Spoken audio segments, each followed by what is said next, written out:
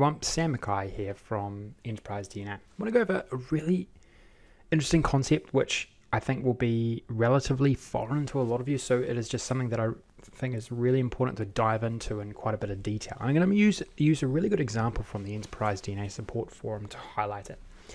So one of our members who utilizes the forum has seen some videos on how to utilize the summarize function, right?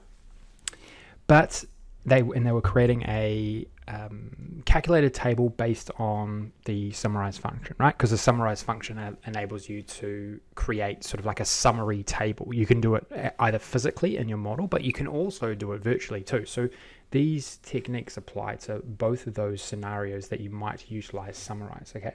So the summarize function is one of the more advanced table functions, or it is a table function, right? Just like similar to, say, add columns or cross join or intersect. So there's a whole range of these columns that these table functions that you can utilize, right? Summarize is one that I use actually quite common, like a lot, especially if I want to create virtual tables that enable me to iterate through logic, within my measures. Okay. Instead of iterating through like an entire table, I can create a summary table and iterate through that. So I've gone over that technique quite a bit, but what I want to do is I want to show you how you can combine table functions to optimize your formulas or get results that are more relevant to what you might be looking to analyze. So in this particular example, our member wanted to analyze or create a table of sales by city, right? But they only wanted to look at a certain subset of those cities, and they wanted to utilize and it will place an additional filter over that particular table so that we only see a certain range of sales, right? And so Brian, one of our Enterprise DNA experts, he came up with it's not actually a relatively simple solution in the end to actually solve this.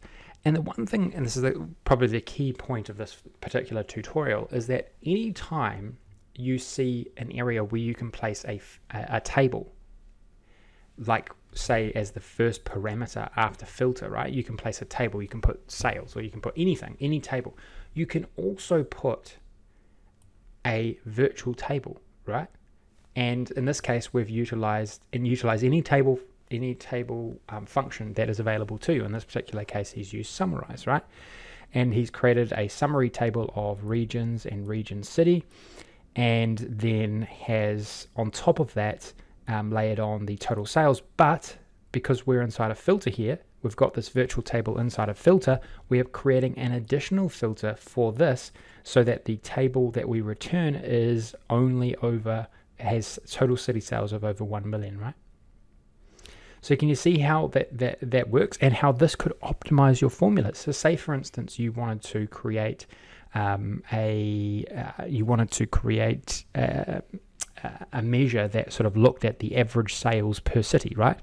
And so you might want to put this across sort of products, right? You might have your products and you might want to say, I want to see the average sales per city, but I only want to see it for my top cities, my cities over a certain amount.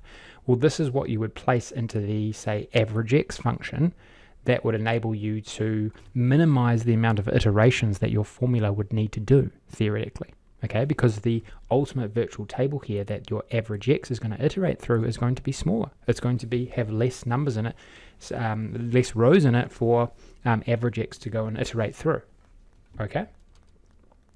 And then what happened after this one is Nick came in, another Enterprise DNA expert. Our experts are some of the smartest Power BI users out there.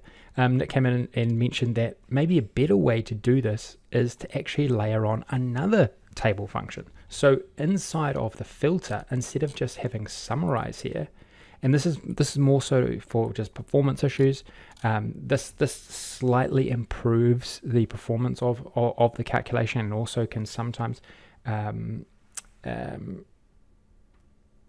prevent some odd results that you might see. So add columns, what it does is enables you to create that virtual table, but then add on. And so in this particular case, all we're doing is we're using summarize to create a one column, basically a one column table, and then through these add columns, we're adding on that total sales there. And so what we could do is we could put this add columns within this filter area and then create this additional filter like that as well. Okay, and so that is a way, this is a way that you can enable yourself to create tables, so like a two-columned table like this, right, but filtered, but having additional filters in place. And in this particular case, this member needed it for a physical table, right? But what you can always do is you can utilize the very same technique, and you just got to think, okay, well, what sort of virtual table do I want to iterate through within an average x function or a sum x function or a min x function or anything like that, right? Well, you can layer these table functions on top of each other to really change the shape of that virtual table, and that's what I want to really reiterate here. Okay, you're trying to optimize things by changing the shape or adjusting the summarization of data in your particular model. Okay, so just a tutorial here where I'm highlighting some really good work done on our forum and some interesting techniques that I think could be applied in some of your own logic that you're writing into your DAX measures.